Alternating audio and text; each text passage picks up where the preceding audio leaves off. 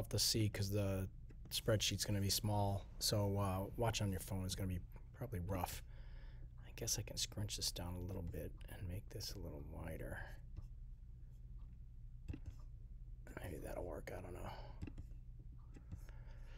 And I can make this a little bit bigger, I suppose. Okay, so a fitness center is interested in finding a 95% confidence interval for the mean number of days per week that Americans who are members of a fitness club go to the fitness center. Records of 218 members were looked at, and their mean number of visits per week was 2.1, so that's our sample mean, and the standard deviation was 2.9. That's our sample standard deviation. Round answers to 3 decimal places where possible. To compute the confidence interval, we use so we didn't get a chance to, the year that I'm recording this, we didn't get a chance to discuss this in class because we were building the spreadsheet. I did mention the student t-test and what the t-test was and where it came from. And one of the main reasons why it was created was because they didn't have the population standard deviation.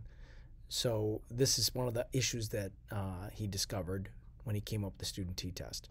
Otherwise, he would have been using what we call a z-test now. Before it would have just been a confidence interval because there was only one type for this anyway. Because we have a sample standard deviation, or another way to think about, actually probably the better way to think about it, because we do not have a population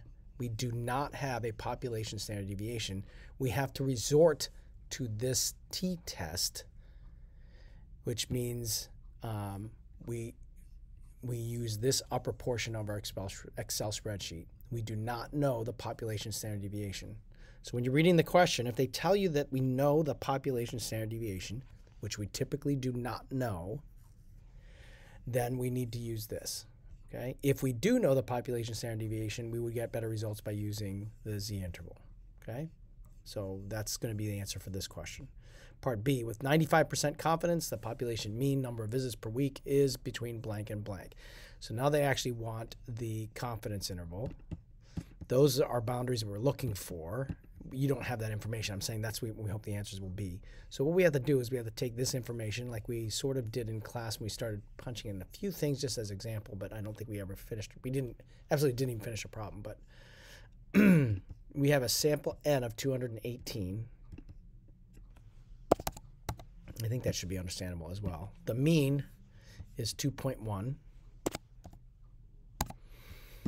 The standard deviation is 2.9.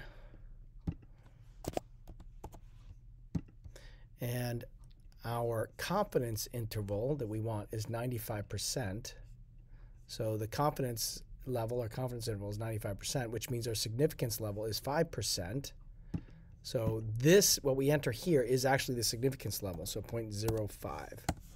Okay? This is the t statistic, and this is our interval.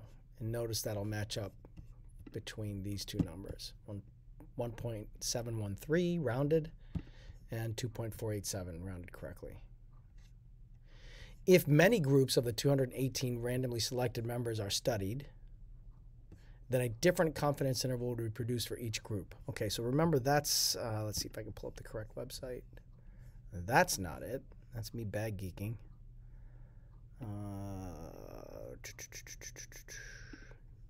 That's not that one. That's this one. Remember that thing. That was our discussion on Monday. Might not be Monday for you if this is not, what, 2020, fall of 2023, but remember what this whole 95% thing, that's what this question is asking about. What does this 95% confidence level mean? Or what does an alpha of 0.05 mean, etc.? It means that when we pull this out, we expect to get 95 of them that will contain the interval that we display. 95 out of 100 will contain the sample mean. It's not a probability, though again I heard someone refer to it as a probability. It's not a probability. If many groups of 218 randomly selected members are studied, then a different confidence interval would be produced for each group, right? Here's one, there's one, there's one, there's one, there's one, there's one, there's one, there's one. These are all different samples taken that gave us different confidence intervals, okay? About I don't know why I didn't read it. About blank % of these confidence intervals will contain the true population mean number of visits per week. So this one would contain the real one. This would contain the real one. The real one is not contained in here because look at that dotted line is the actual mean. The dotted line is the actual mean. I think I stated this kind of wrong on Monday. The dotted line is the actual mean, and notice how this one does not contain that mean, so it's out. This one does not contain the mean, it's out. This one does not contain the mean, it's out. If we did 100 of them, we'd expect 95 of them will actually contain the mean, and 5 of them will not contain the mean. This one must be really close. This one's not. But I mean, like that one's obvious. There's a gap between there. And this one's telling us that so far 95.1% of them contained the mean and the other 4.9 did not of these 63,000 that it's run. Okay? So about 95% of these confidence intervals will contain the true population mean number of visits per week, and about 5% will not contain the true population mean. So it's not a probability of us containing the mean. It's how many would contain the mean. I just bumped something accidentally. How many actually do contain the mean when we run 100 of them, okay? All right, second question. I'm glad we're getting to this one because you need to do a little extra work for this one. You're interested in finding a 90% confidence interval for the average commute that non-residential students have to their college. The data below show the number of commute miles for 14 randomly selected non-residential college students. Round answers to 3 decimal places where possible. Okay, did they give us a population standard deviation? You should say no, okay? The data below show the number of commute miles for 14 randomly selected non-residential students. So we're not actually given the sample standard deviation and all that kind of stuff. We are given actual numbers, and I'd have to scroll over to see the remaining values, okay? So this is why we had to take the time in at least the approximately first half of the class to build this spreadsheet, because we want to enter these numbers in here. And that's going to kick out the population mean and the sample standard deviation. When we say population, it's this little subpopulation, but it's our sample mean, so it's fine, because this is a sample. We're treating it as population, blah, blah, blah. But understand when we do the sample standard deviation, it's coming from that sample. This, it's semantics at this point, okay? Sort of. All right. To compute the confidence interval, we use which model, a T or the Z. In this case, we do not have the population standard deviation, so we're still going with T. Okay, still going with what is almost everybody refers to it as a T-test or student T-test. So I'm going to enter these numbers in this column: 17, 20, 7, 9, 18, 22, 23, 15, 17, 14, 24, 11, 13, 24. Now, you could certainly copy this down. It's not going to matter because we're not going to use this sampling part. We're just using the numbers in this stack to calculate the mean and the sample standard deviation. So we don't actually need this sampling thing that I added. So that's T with 90% confidence. Okay, so now we got to go over to confidence interval. We're using the T test, and we have a sample of 14. So N is 14. What is the mean? The mean we're getting from here. The mean is, and I'm going to hit Command C or copy, and I'm going to come over here and hit Command V. No. I'm going to hit Edit, Paste Special, and just type in the value. Now, you could alternatively record that value on a piece of paper or something and type it in there if you feel more comfortable with that. That's perfectly fine. I'm going to do the same process with the sample standard deviation because I want to capture as much accuracy as I possibly can. And Edit, paste special, values, okay. So there's my sample standard deviation. They want a 90% confidence interval, so we need to change this to 0.1 because that means our alpha level will be 0.1. And I get 14.099 and 19.329 as the left and right boundaries of my interval. If many groups of 14 randomly selected non-residential college students are surveyed, then a different confidence interval would be produced for each group. Again, we're talking about that thing. So there's 14 or however many, a whole bunch of different ones. Each one of them is 14 students, and those numbers having to do with what they got, okay? We would expect 90% of those intervals will contain the true population mean. That's like this big long one, or this little short one, but notice how the mean is contained within the left and right boundaries of that black line.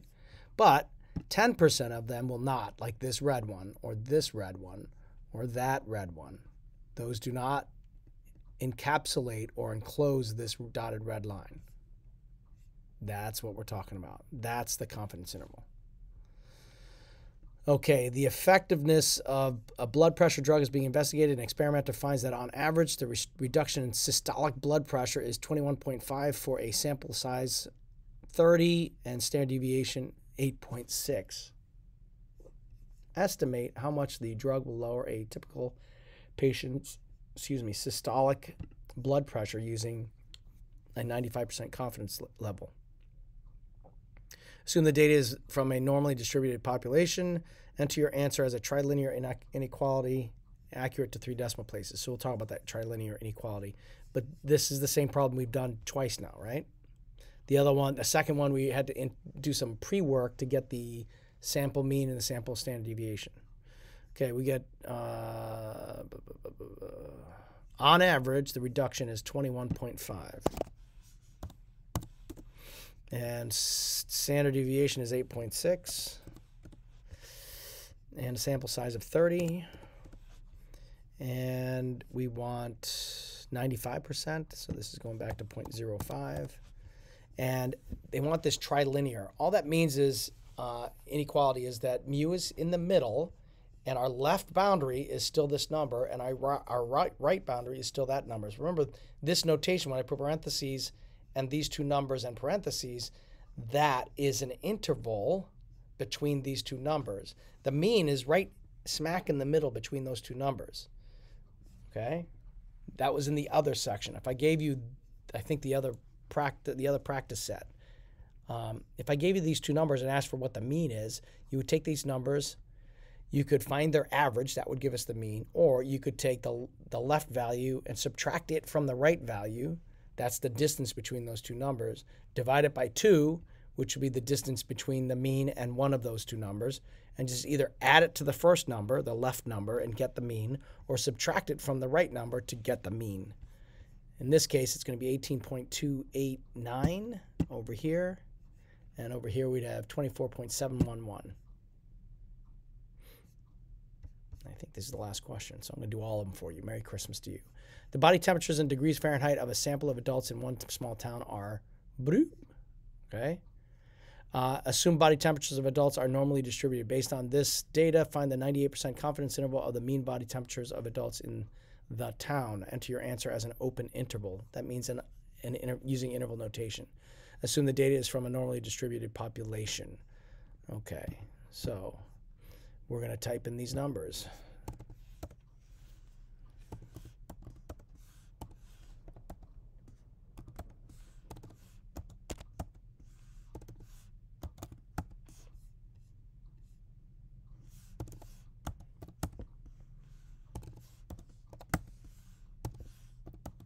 I typed something in wrong. You guys are, while watching this, yelling at me, you typed that in wrong, and I don't know because I'm not looking at the numbers. I'm only eyeballing this over there. So I got 2, 4, 5, 6, 7, 8, 9, 10. So I got 10 numbers. If I delete these, do I ever have, I don't have anywhere that I actually lay out a count, do I? Nope. So that's kind of, it would have been nice if I had made a box that said count or N or something like that, and I don't. So We'll just have to assume that we're doing this okay. Again, we don't have to worry about this column because this stuff I'm not worried about. I'm not using or worried about. Note though that because I've left these numbers here, it's randomly choosing one of these boxes and throwing a 0 in there. If I delete these, it's not going to do that. It's never going to come up with a 0. So it is working as it's intended to work. Okay, so now we need to put these two numbers, the population mean, it's really the sample mean, and the sample standard deviation into this one. So I'm going to do that copy paste thing. Copy paste special. That was the mean I just grabbed. Edit paste special. And I guess what? I don't know what that little arrow, I think that means shift. Because I could do it faster if I knew. But maybe showing you the keystrokes or what buttons I'm clicking is better anyway. Standard deviation is that. And I want to do that. There we go. Back here. Edit. Paste special. Values only. And I got that. And it all updated. And I have to put this at 10.